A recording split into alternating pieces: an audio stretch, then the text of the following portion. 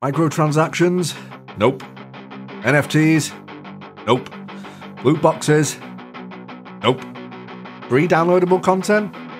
Yes. Thanks. Hi guys, thank you very much for clicking on the video. So today we're going to have a quick look at a game that wants to get away from all the paid DLC and microtransaction bullshit.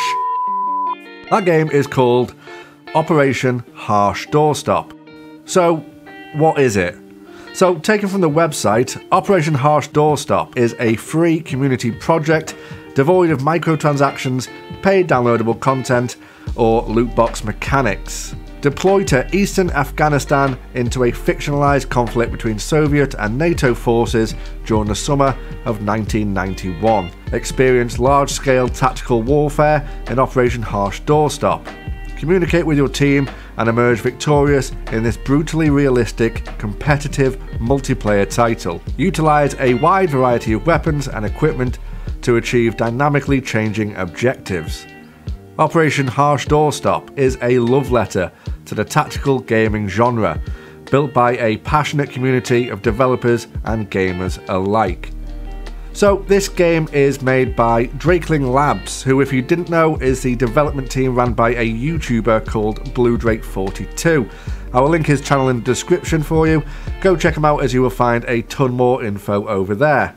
This game is also being published by Micropose. Now, you may have heard of them from a fairly recent game they are publishing called Ground Branch, which is actually a decent game that's coming on in leaps and bounds. So what is Operation Harsh Doorstop?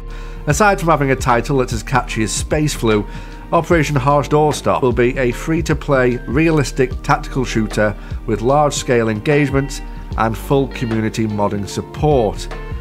Now, it states that when released, the main focus is on the war in Afghanistan in 1991 between Soviet and NATO forces. Additional operations, however, will be released in future updates and will include World War II, the Gulf War, and new fictional conflicts occurring from the past through to modern day and future settings. Teamwork-based objectives will be implemented in the game to promote working together in an attempt to stop everyone going full Rambo.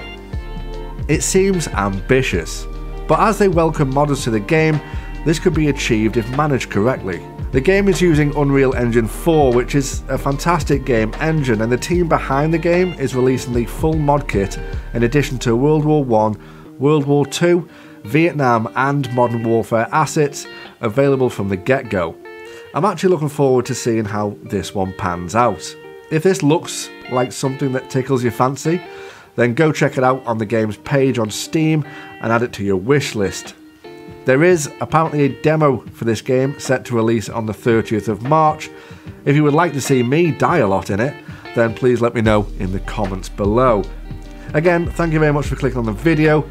Remember to subscribe for more from me.